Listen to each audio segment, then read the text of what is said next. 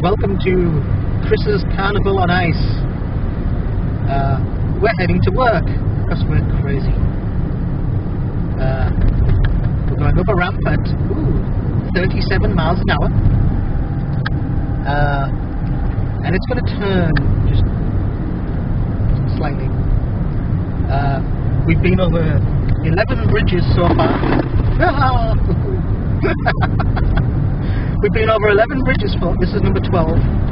No, actually, it's already a bridge. So this is number nothing. We've been going an average of 30-35 miles an hour. We've had people pass us going ridiculous speeds, all in SUVs and pickups, because they're immune to ice. They should say that on the advertising, I think. Taking it slow and easy, hoping to get at least a couple of hours at work and then not get told off for use PTO. As you can see, there's not a lot of traffic around. In fact, right now, there isn't any on the road at all. Oh no, oh, there we go. There's a truck in front of us. And there's people joining from, there's traffic. Another thing, people aren't using the lights or indicators or anything, and apparently people in Texas are crappy winter drivers. All of them, just every single one of them, useless. And I'm an expert, obviously, just so you know. I'm from a cold place, and so therefore instinctively know how to drive in the cold and the wet and the snow and the ice. Yeah, I don't have anything else to say. Isn't that right, Nancy? Yeah, huh? My silent partner in crime.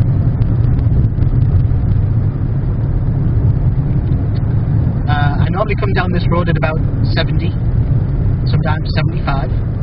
Don't tell the bobbies. And today we're doing 34 miles per hour. You get to see all the beautiful scenery in the clouds, I guess. There isn't actually any snow or sleet or freezing rain right now. I don't know. If we die in a horrible car crash and this is the only thing recovered from the fire, I love you, Mum, and Dad, and family. Nancy doesn't, because she's not saying anything. Ow. You're not supposed to punish the driver while he's driving in the ice. Nancy loves you all too. Yeah, that's better.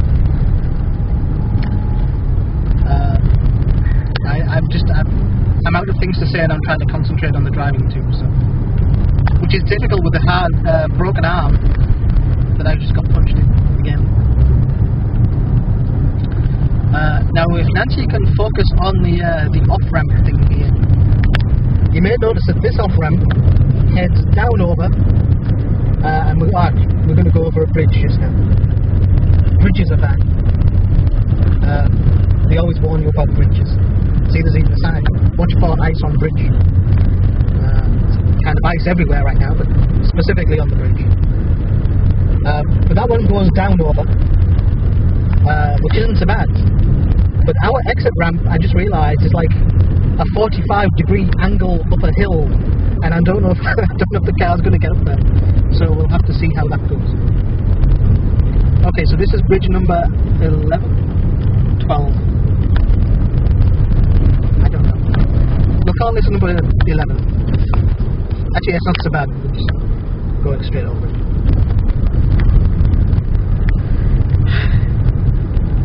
Well, at this speed, we'll be at work in another 25 minutes, so this could be a long video.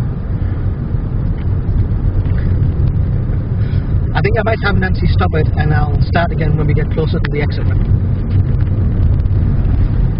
Bye! This is bridge number 15! Ah! The exit ramp is just up ahead that we're going to try and make and hope that we'll be fine. Going to watch these two cars and see how they do. The most awesome thing in the world just happened, but we missed it on the camera. A guy in a big pickup blew past us at like 70 miles an hour. And he swerved in front of us and he bounced off the barrier and lost he lost his front bumper. He just hit the barrier full on and lost the front bumper, and he had to pull over to the side and everybody else just drove by. Everybody else just drove by him, and that was awesome. It was just a sight to behold.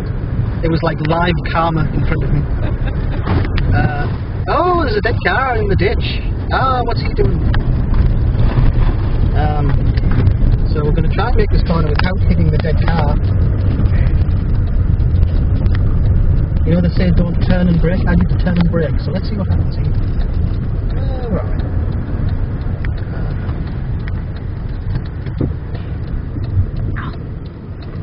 There was a person coming along at exactly the wrong speed to...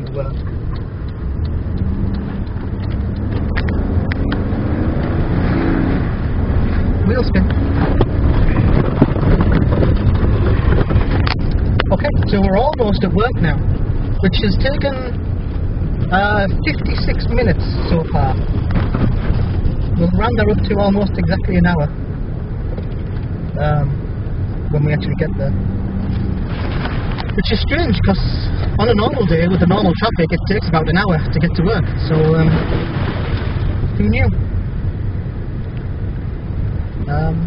Anyway, even if the rest of the day is horrible and pitiful and cold and wet, just seeing that guy bounce off the barrier and losing his bumper has made it all worthwhile. While everybody else went 30. While everybody else was going 30. The tortoise and the hare.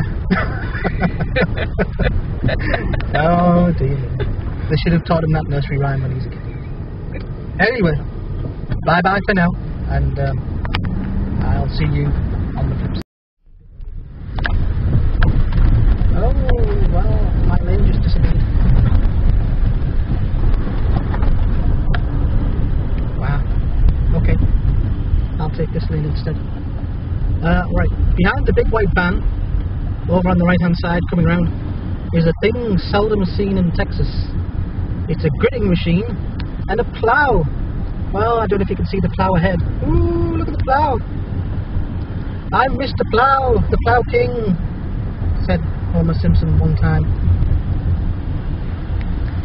Anyway, it's pretty awesome. Snow and ice and things, small cars, children, anything that gets in its way, totally destroyed. Remind me not to go near that thing.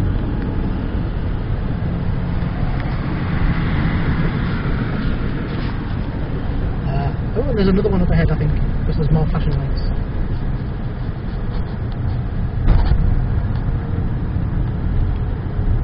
Or is that just the warning truck, maybe? Well, wasn't this exciting?